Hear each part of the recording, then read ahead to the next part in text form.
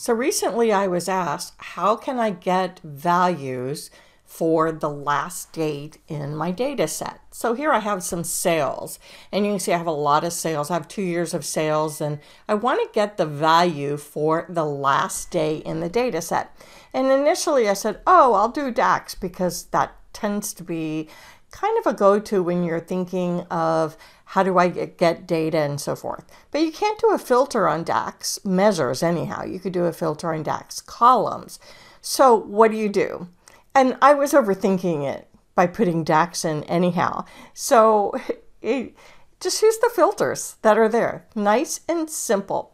So here I have a table with all of my transactions summarized by date, and I have the sales amount and the number of transactions, and here I have the individual cities for the sales displayed by date again. Now in the table on the left, I have them sorted descending by date so I could see what the biggest date is. And this date's actually in the future, so I don't want to actually go back and say in the last whatever for my transactions. But I want this particular query right here, or this particular visual, I want to show the last transaction. So again, if I come in and say relative date, I either have to go in the past or I have to go into the future. And so I don't want to do that. So here's how I'm going to fix this.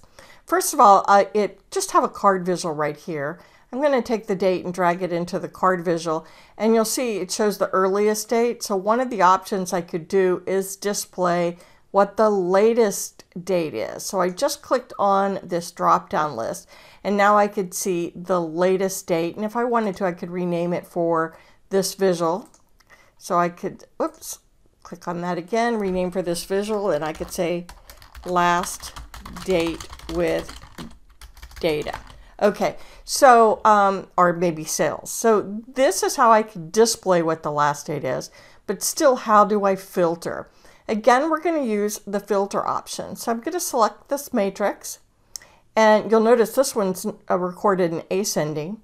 And instead of using the relative date, I'm going to come in and change it to top in. So I could show the top or the bottom, so I could see the last or the first. And I'm going to say get the top one date. So get the last date basically.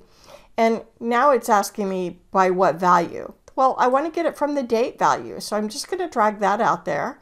And I don't want the earliest date. I want the last date. So if I tell it to get the latest dates, I'm getting the last one date. And I'm going to click on apply. And now I could see I am indeed getting just that date. If I want to see the last week, last full week, I can make it top 7 and apply. And then these are the last 7 days with data. It's just that simple. No DAX needed, no special M code needed. Just use the filters that are out there. Hope this helps.